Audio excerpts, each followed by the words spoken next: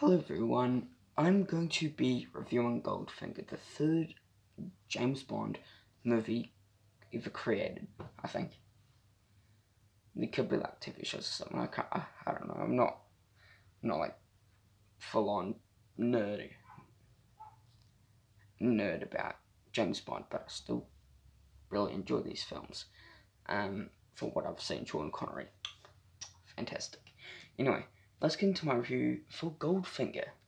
Goldfinger is directed by Guy Hamilton, screenplay by Richard Melbourne and Paul Dean, based on Goldfinger by Ian Fleming, produced by Andrew Saltzman and Albert R. Broccoli, starring Sean Connery, Honor Blackman, Gert Frobe, Shirley Eaton, cinematography from Ted Moore, edited by Peter R. Hunt, music by John Barry, production companies from Eon Productions and distributed by United Artists, and released 17th of September 1964 in London premiere, 18th of September 1964 in United Kingdom, and 22nd of December 1964 in the United States. Ran for 110 minutes, and the budget for this movie was $3 million. In the box office, it got $125 million. Plot. After destroying a drug laboratory in Latin America, MI6 agent James Bond vacations in Miami Beach. His superior M, via CIA agent Felix Letter, tricks Bond to observe bullion dealer Eric Goldfinger at the hotel there. Bond discovers Goldfinger's cheating at a high-stakes gin rummy game ended remotely by his employee Jill Masterson, who prompts him using binoculars and a one-way radio. Bond interrupts Jill and then blackmails Goldfinger into losing.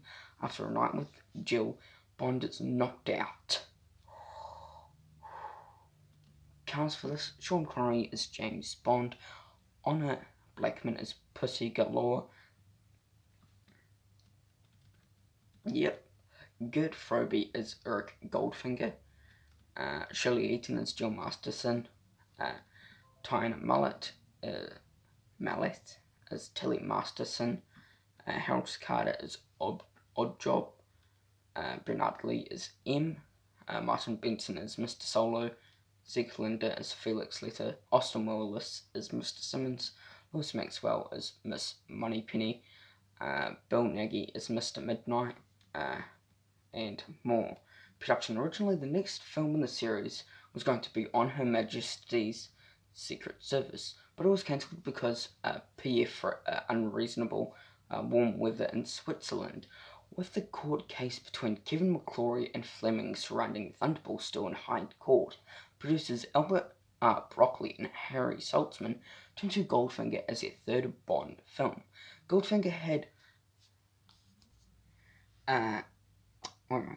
had what was then considered a large budget of $3 million, US $25 million, and 2020 dollars, the equivalent of the budgets of Dr. No and From Russia with Love combined, and was the first Bond film classified as a box office blockbuster.